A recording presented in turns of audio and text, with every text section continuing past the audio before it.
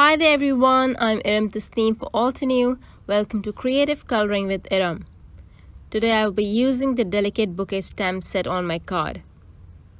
To start, I'm using my stamp positioner today to stamp onto Crest Solar White cardstock. This is 80 pounds by the way. And the ink that I'm using is the permanent black ink, which is perfect for alcohol markers and also watercolors.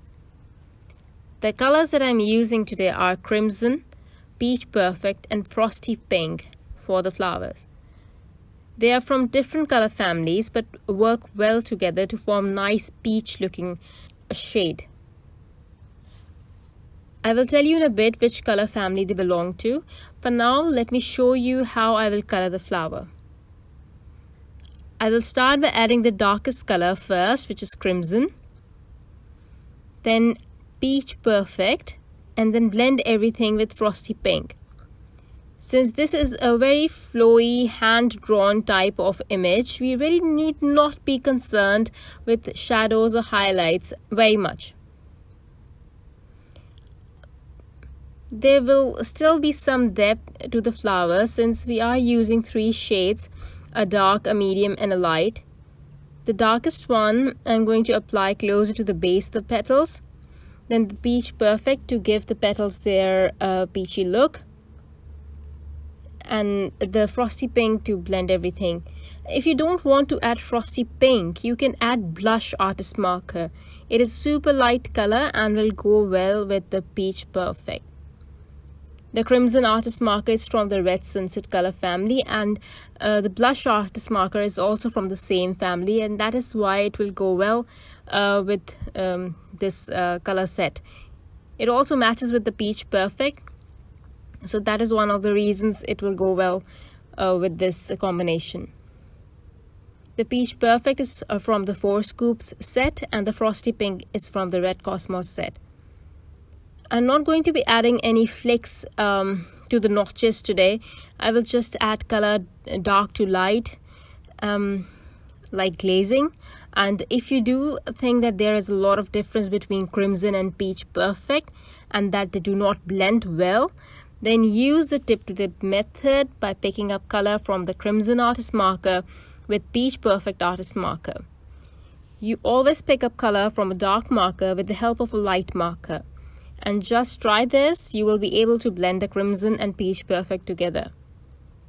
For the leaves, I'm using Paperback, Caramel Toffee and Warm Sunshine Artist Markers from the Summer Afternoon set. Once I'm done, I will use my scissors and fussy cut the image out. For my card front, I will first place my image and see where I want it. Then I will apply water in a line so that I don't forget. It's a diagonal line, by the way. I'm sorry it's a bit off camera, off and on. For the peachy color, I'm using Tea Party watercolor, and to match it perfectly with the flower, I will add a tiny amount of Summer Afternoon pigment to it. For my browns, I'm using Fall Harvest and Delectable Delights. I will drop in color in a dripping manner and add tons of splatters of the same. Once I've added the peachy pink color, I will add the brown. Just a bit of it. And see, it matches and it looks very pretty. I will add a little color to the white outline so that it is not as dark. Only on the lower half of the image. Once dry, I will add black paint splatters from the 36 pan watercolor set. Then I will also apply some gold splatters. I know there are a lot of splatters on here and looks a little bit weird, but the image will cover most of it. I'll stamp the sentiment in Obsidian Ink and adhere the image with foam tape. And my card is ready. I did pop some of the gorgeous satin gold sequins later on to make it more prettier and add that sparkle. I hope you enjoyed today's coloring session. Thank you everyone for watching. Bye.